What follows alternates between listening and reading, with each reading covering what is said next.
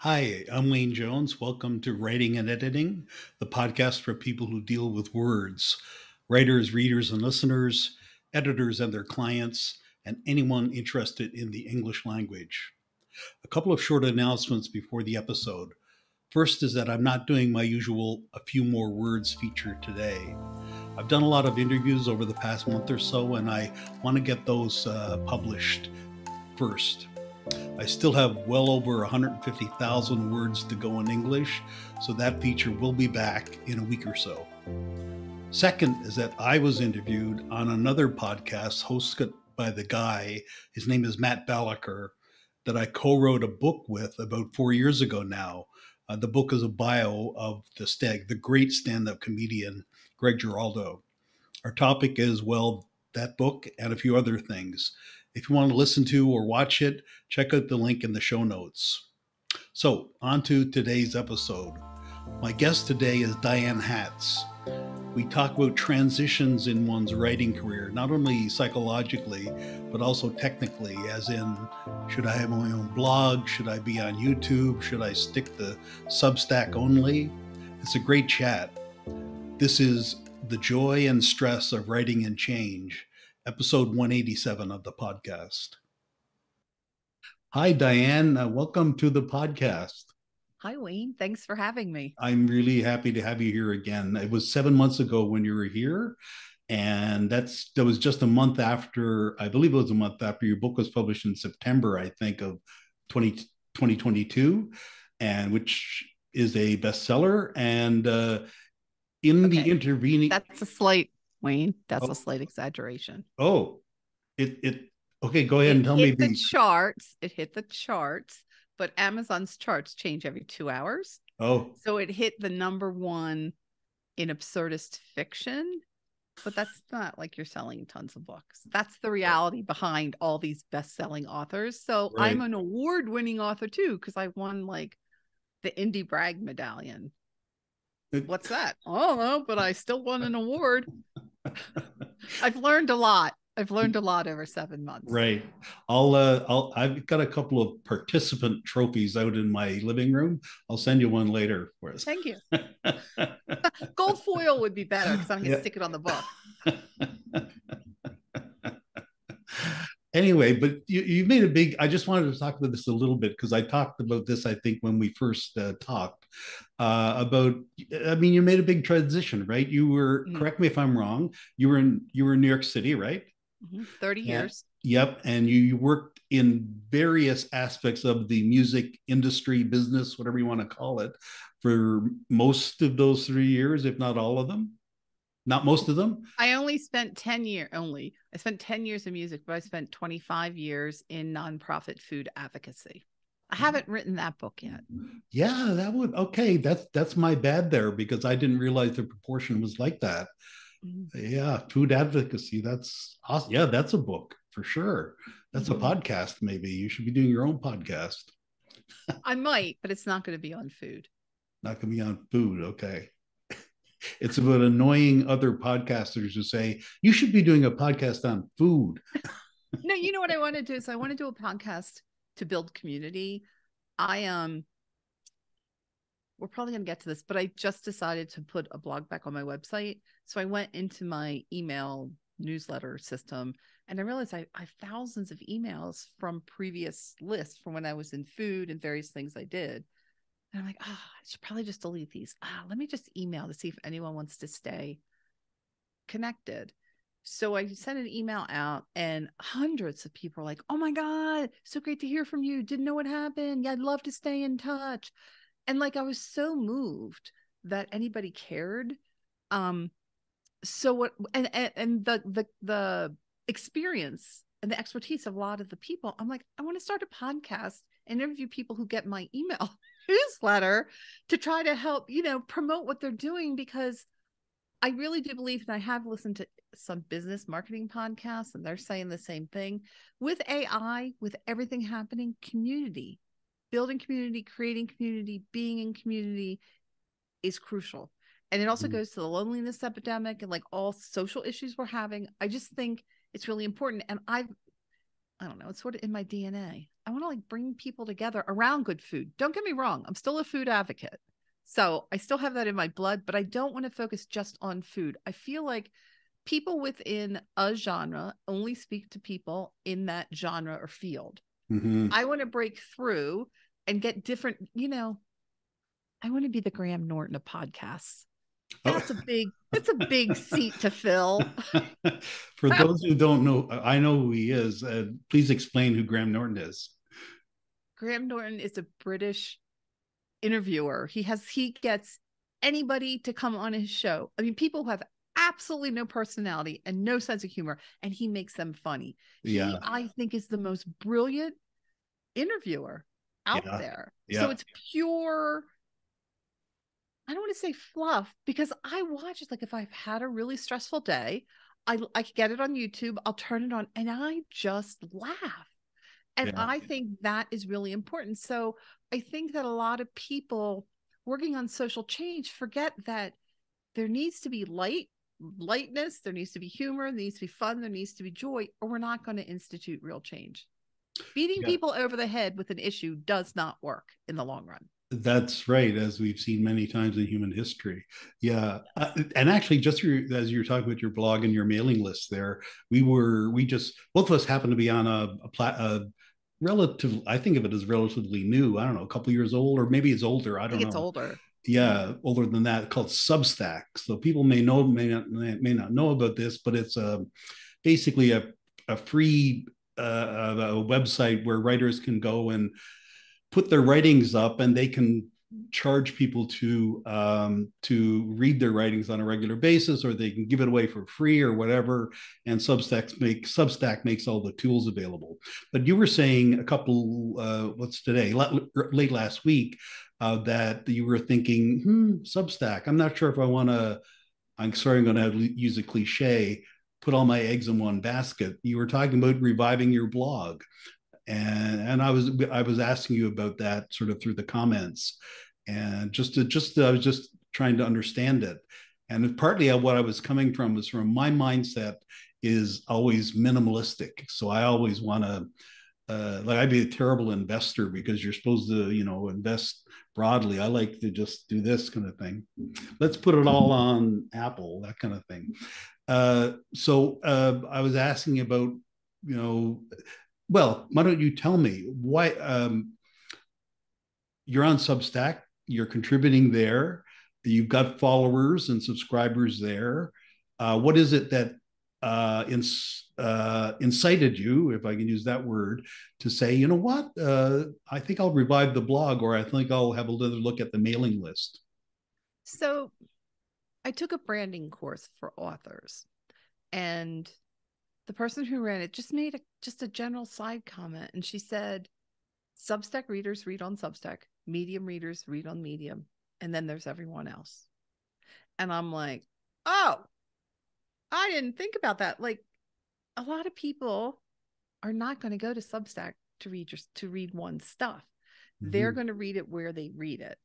So that started it. And then there's a writer, I think on Medium has 100,000 followers, and I think that's where I first saw it, but he's also on Substack and has a huge following. He just left one of his newsletters and went to Ghost, which I'm not doing. But what he was saying is that Substack, it's not financially viable. They're not making enough money. And I just started getting concerned, like, where's Clubhouse these days? Which was a radio, it was big during the pandemic, but it's lost basically its following. So if you were doing your podcast on Clubhouse, then you got to switch everything over. But the thing that really clinched it was I just sat and I thought, and I'm like, I have no traffic to my website because the current info that I keep putting up is on Substack. And I need SEO on my website. So when I have other projects and I'm, or let's say I'm trying to get, I don't know, people to do consulting with, it's in my best interest to have people going to my website, not to my Substack. So what I've decided, and I have someone, it's almost done. Like, if you go to my website right now, it doesn't look the greatest, but what I have to say, it's called Diane Digs. So it's Diane Discovers on Substack, but it's Diane Digs. So dig into food. I don't know if the dig 60s things is too corny, but like dig into issues, things I dig. It sounds really groovy, really. Yeah. That's what I'm worried about. That's what I'm worried about. But I don't give it. I don't care. Um, so everything is going to go on my blog. I will cross post some stuff to Substack and Medium. I've always cross posted from Substack to Medium because I'm just trying to see, like, I have not quite as many followers on Medium as Substack, but I have hundreds of followers on both. So with Substack has introduced chats and notes. I find them completely and utterly annoying. I cannot tell you how much they annoy me. I'm on there to do a newsletter, not to chat and create a new Twitter. Like, they're trying to be everything. And I feel like all these programs start doing that. And it's like, why? You were good at newsletters. So I can't turn off notes unless I unsubscribe. At least that's how it's been for me. And I don't want notes. Like, I get no notifications. I don't know how people can, like, I hear podcasts, you hear the ding, ding, ding, ding. Like, can't you turn that dinging off? Like, why do you need to know when every email comes in? Why do you need to know how many Substack messages you have? Like, I'll go in there when I want to go in there. I don't want to see that orange dot. It drives me crazy because I have to click into it. Mm-hmm. So I've unsubscribed from a lot of people I didn't want to because I get so annoyed. So I don't know, I think Substack's an experiment. I think it has a lot of potential. I hope it lasts. I also agree with a lot of people. They have weekly office hours. You've done a couple of them, haven't you? The weekly office hours. No, I've never never. I always see them only after the fact. So I know I haven't. No. Okay. So they have these weekly office hours, and every now and then, and it's more like now than then, like more and more people are saying, I feel like, Substack is geared to the people with 100, 200, 300,000 following. Well, and obviously they're making more money off those people, but I'm not one of them. So is Substack in my best interest? I don't know. So I'm giving it to the end of the year. I unfortunately am not like you. Like, even with my book, I don't know what I'm doing. I'll just do everything. And then from that way, I'll fail a lot, but I'll learn a lot. And then through what I learn, I can then decide what's best for what I'm doing. Yeah. So. You make a good point, actually, and I didn't quite catch that when we just had a brief exchange on Substack about the different ways of looking at it. But I see your point where just because, say, your blog is the starting point for what you want to be your main locus, that doesn't mean that you can't feed out to everything else. On the other hand, if Substack is your main locus, then you're kind of limiting yourself because you're only in there because only Substackites are reading that. That's a good point. It makes me rethink because I've done blogging in the past. I've really liked blogging, and I'm doing podcasting now, of course. And that's a good point. I might think about it because I'm currently doing a thing on Substack now, but there's no reason that couldn't be something that I'd originate from my own site and whatever posts to Substack or whatever, right. However it goes, right? So. And I just feel like some people have built a big community on Substack, and I don't know, Wayne, maybe it's me, but I haven't. Like you're on Substack. I don't think you were when we first. No. Just recently, yeah. Right, but you are now. And there's a couple people who I really do like. So I want to stay to see if I can build that a bit, but I don't have this kumbaya community that I thought I would have. Mm-hmm. So I don't know. We'll see. Yeah, and I don't know. It's so hard to read anything. It's so hard to. I find it. Let me put it this way. I find it so hard to put anything in context. But whenever I think of Substack, I think of you probably know who Matt Taibbi is, right? The journalist. Anyway, there was this journalist. Yes. Yeah. that was I would call that resounding. If I've ever heard a yes before, that's definitely. That was a resounding lie. The name sounds familiar, but I don't know who he is. Okay. Okay. We're gonna have to do this whole thing all over again. No. Graham Norton. Yeah, that's right. But anyway, he's a huge proponent of Substack, and he has literally, they tell you he has tens of thousands of followers. And the reason he goes there is because on Twitter, he feels censored. So one of the things he talks about in his journalism is taking the term from is it from LBJ, who talked about the military industrial complex? He calls it the censorship industrial complex among Google and Facebook and Twitter and the government, kind of thing. He just But recently. So go ahead. But this is a Substack thing. Is he brought those hundreds of thousands of people over with him from Twitter?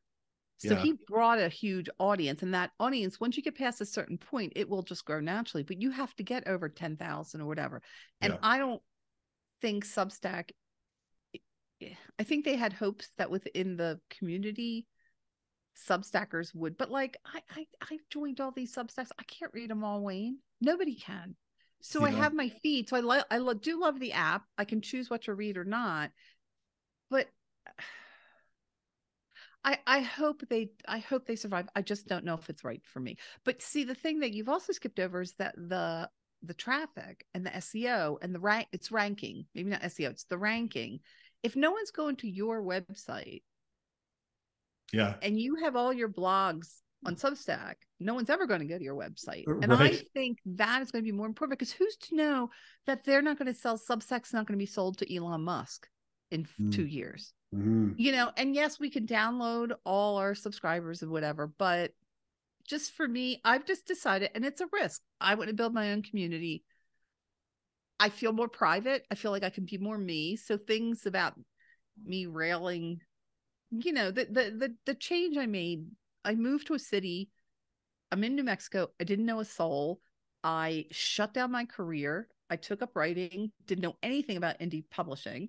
So I've made such a huge change that there's been a lot of tears and tissues used, which is just normal. And I would rather share that journey through my blog, not going out on a public Substack app. I want people to already be invested in me before I share that stuff. I hear you much more now. In fact, you're really convincing me.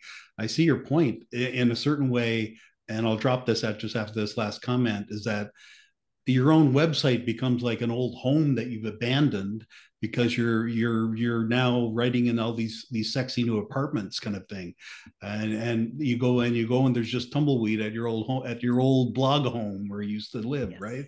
And website, not just your blog. No, your entire website's not getting traffic. Totally. No, you make a good point. Definitely. So how is the I wanted to talk a little bit about, and I have to use a different adjective now because we were talking in private before. This is a sort of a childish term in a way, but the joy of writing. Well, seriously, what I want to talk about is the aesthetic pleasure that comes from putting words together in a way that you're satisfied with. Do you feel that, or do you feel it more as a kind of a chore?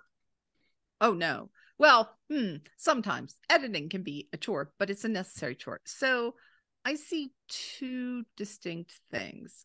One is when I'm writing fiction, creative writing. It doesn't happen all the time, but there are times when I click into flow. Basically, that's cliche now, but you click into this and the characters will take over and they will write the book. The high from that, no drug, no spiritual guru, no nothing has ever come close to the feeling. So that high keeps me going during the got to do the edit. Like I'm on my third rewrite and the characters aren't quite clicking and it's like, but getting through, it's like training, when you're or learning to play the piano, but you're training, like when you start jogging, like you hurt and you're like, I can only run a block or whatever. So the joy in writing happens for me, and this is fiction, after I click into who my characters are. It's not even what they're doing, because they will write the book. And that is something I think it I have the spiritual thing going on. So I think it opens up something within one, and it just opens you up to like a higher consciousness type thing, and stuff flows in. So that to me, I find writing a spiritual practice. The other thing that I love, so let's say when the book is done, or my Substack, when I write articles, the joy I get is in sharing. It's also terror, because when you're being vulnerable and you share it, you're like, oh my God, everyone's gonna like hate me and think they're gonna laugh at me. And I'm working through that. And I know you're over that now at your age, but I'm the same age and I'm still working on it, but I'm doing it. So the joy of using my words to help build community is second to none. Some people do it through music. Some people do it on a hike. Some people do it watching a sunset. For me, I think one of the greatest joys is like when my book was published, a couple of people who read it, one quit her job. She was so inspired. Another took up writing. She's, I think, in her second rewrite of her first novel. So three people, another person was inspired to do writing. So people were inspired. I don't know much. I don't know what else I could really ask for out of life. Like that to me is a complete satisfying life. So I feel very fortunate that I can do this. So it's the high from my characters, but also the connection, the high you get from connecting with another soul on a deeper level. That's very eloquently and articulately put, actually, and very beautifully, if I may say. Yeah, and of course you're right about almost any endeavor in life. The most enjoyable thing always has some kind of grind about it, right? Or either because a grind is part of achieving it, or because there'll be days or weeks when it's not singing, kind of thing. It's not happening. Months for me. whatever it might be, right? So right. It's okay. It's okay. Yeah. Writing is one of those things. Diane, it's you know what? I'm gonna I'll put it down here and say I'd like to talk to you at least once a year. And you're a real joy, and I let me go out on a limb and say I like you, and it's good to have you. Someone likes me. And it's always great to have you, and I enjoyed this episode as much as I enjoyed our conversation before we started recording. So next time we'll just hit record. That's right. Right when I come on, and then people will see us raw and four letter bombing. Exactly. Right. It'd be like the Nixon tapes or something. Yeah, exactly. Okay, thanks a lot. And thanks for doing this. I appreciate your time. Thank you, Wayne. Bye. And that's all for today. Thanks for listening. Check out the show notes for links and writingediting.ca for more info. My guest on the next episode is Amy Bernstein, and we talk a bit about her own writing and even more about hybrid publishers, those services that are supposed to help you publish your book, but there are some warnings to watch out for. That's on Monday. Please join me.